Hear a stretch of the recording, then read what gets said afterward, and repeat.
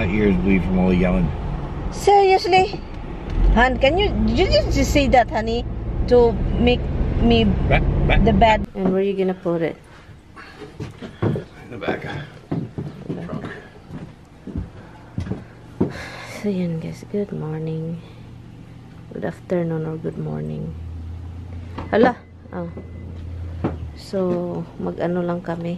Magpunta sa magbili ng battery nitong aming lawnmower. Kasi yun yung battery, oh. Yun. So, kaya kinuha ni Tami, bibili kami. It's right here. Hala, there is a screw here, oh. What? There's just two bolts. From the battery. Is that from the battery? Yeah. With the wrench. Okay, just leave it here. You're gonna put it back anyway. Right. Yeah. Morning, guys. We're on our way because we need a new battery for the tractor, for the lawnmower. Because we gotta jump it every time. Battery's getting old. We're watching because there's coyote puppies running around here. We saw a baby coyote, guys. Baby. It was like it's very cute, guys. Grabe, sobrang cute. It just really looked like a puppy. But this one is kind of wild look, like a very pointy nose. Right here, and hopefully he's not alone. And I heard nobody shot his parents. I mean, you never know. Yeah, my goodness. That was also, even though they eat, that's how they eat, you know, attack under other animals. But when the baby is separated by the mother, just like a deer, you know, it was like, feel bad for those animals too. But if they bite me and my kids, I will be not feeling bad.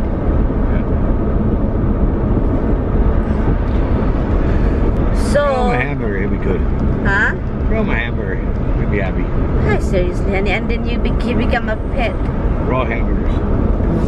So, the dinner thing, what did we have? We still have a thing. little chicken in there. Allah, that's chicken, huh? Yes. I forgot about the chicken. We should have for lunch before we left. We get lunch. Allah, I will be starving, hon. Okay, because that works. That means we're not gonna stay long, huh?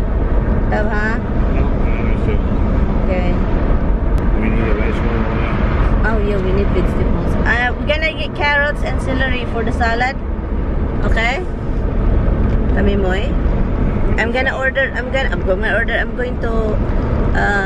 call that? I have no idea. I'm going to harvest the salad over there in the garden. And maybe you can add some romaine. Not the lettuce, honey, the romaine. Not the iceberg. Okay? Just the romaine mixed with the salad. They have any romaine. They have romaine. You just have to pay attention if... Am I going or are you just going? No, I'm gonna go. I'll pick up the big milk. Can you pick up big milk? Okay. Because I need to eat the oatmeal. I kind of like the oatmeal like that, honey. You start putting some fruits in it. You'll really like it. And I did the banana. Well, not the banana, but you can do, like I said, you can do strawberries, you can do raspberries, blackberries, blueberries. You know, oatmeal, it's all good. So, andito kami sa auto parts. And then pagkatapos nito, I don't know how to get out of here. Look, I don't know, hindi ko alam kung saan. Ay, doon sa kabila. Asa man palabas dito?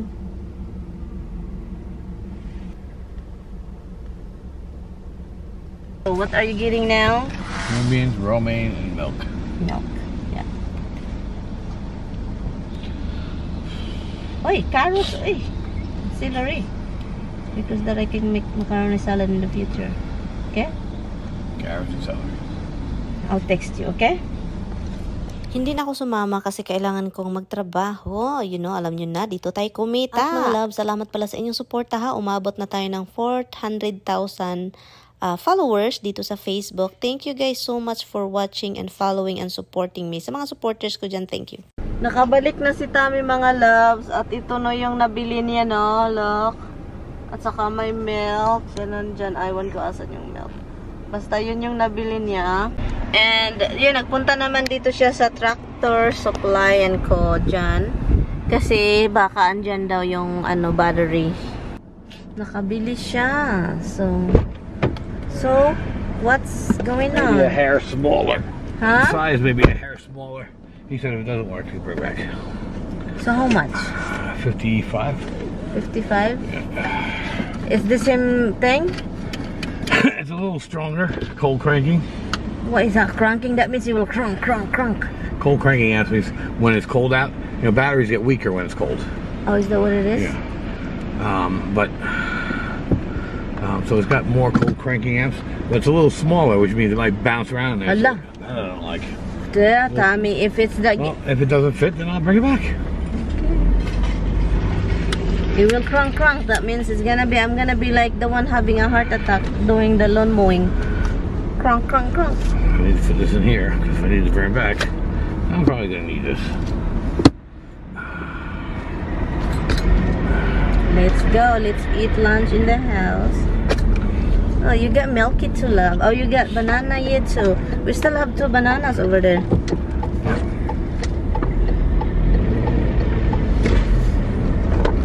And the only thing I got that you didn't tell me to get was another bag of dog bones.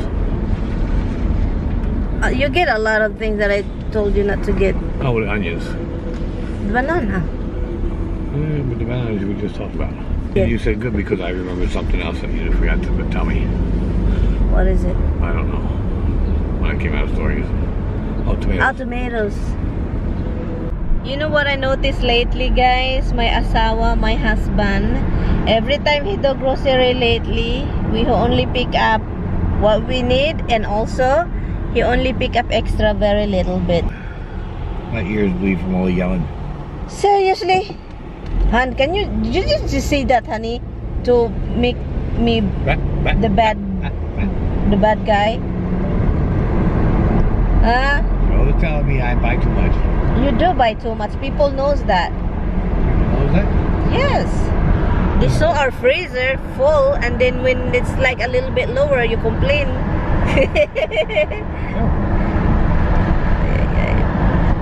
Did Dada just said you're crawling in the counter? Why you do that? She's looking at Tommy, guys.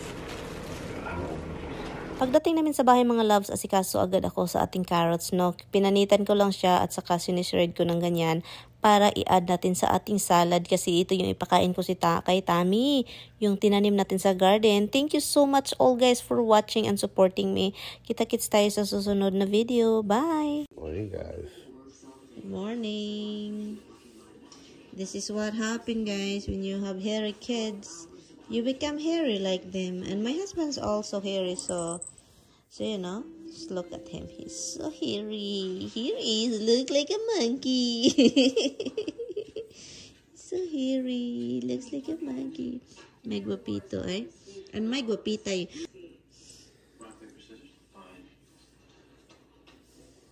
Okay, I'm going out, okay? Okay. I'm going out, bag. Bye, bag.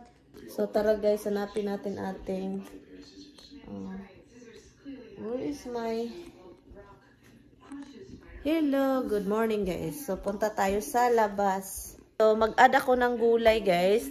Yun na mga loves, andito tayo sa garden. Kailangan lang natin maglinis. Yung iba kasi, pag may garden, pinabayaan na lang nila hanggang tumubo yung mga pananim at mag-harvest. Ako naman, iba naman, always check the garden and always cleaning kung ano yung tumutubo. Naobserbahan ba ninyo guys yung ating cucumber? Ang dami ng bulaklak at saka ang dami ng bunga. Nag-start na siya, no? So, ang ginawa ko dito kasi dahil sobra ng malago na yung mga tumutubo ng mga damo, kinukuha ko siya mga loves, and then meron kasing space pa doon, hindi ko talaga siya nilaglagyan ng mga pananim. So ang plano ko dito mga loves is dagdagan natin yung ating cucumber kasi alam nyo naman itong asawa ko talaga mahilig sa salad na cucumber, no? Napagod ang inyong lola mga loves, and then iwan ko na lang kung anong iniisip nito. Parang marami ata ang nasa utak nito pero hindi magawa kasi walang magawa. So ito yung nililinis ko dito, hindi pa talaga ako tapos. Tapusin nga natin ito guys para malagyan na natin ng mga cucumber. Dagdagan natin kasi maganda talaga. Extra space kasi ito at hindi ko talaga siya natamna, no? Sayang naman. Ang plano ko talaga ngayon sa aking garden mga loves,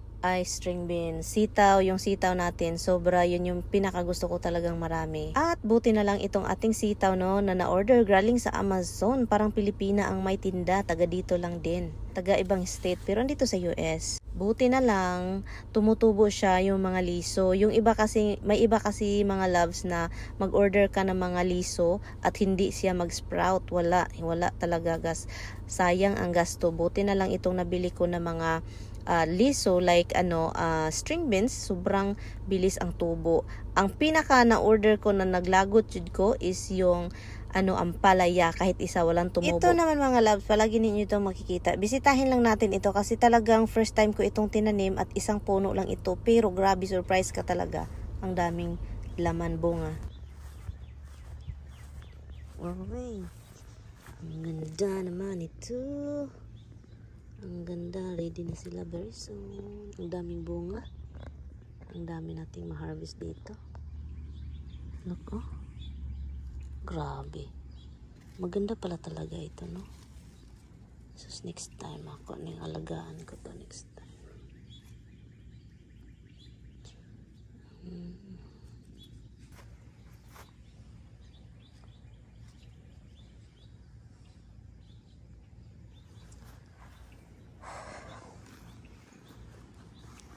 At yun guys, dito lang tayo. Hindi lang talaga ako makapaghintay din itong ating peras. Kasi talagang bayabas ang pig nito kapag ituslo sa asin. Grabe. But anyway guys, salamat sa iyong panonood ha. Quick vlog lang. Keep on watching mga loves kasi meron din akong itatanong sa iyo about sa GNC Davao. Ang may tatanong din pala ako. Kung sino yung taga Davao dyan guys, please sana maabutan po ninyo itong video sa pinaka-end. May GMC naman dyan sa Davao, no? Gusto kong malaman kung meron bang oregano oil dyan kasi si Tami gusto talagang ng oregano oil. Nag-order na siya sa Amazon at gusto niyang ipadala sa Pilipinas. And then naalala ko parang sobrang mahal kapag mag-order sa online and then ipadala sa Pinas, no?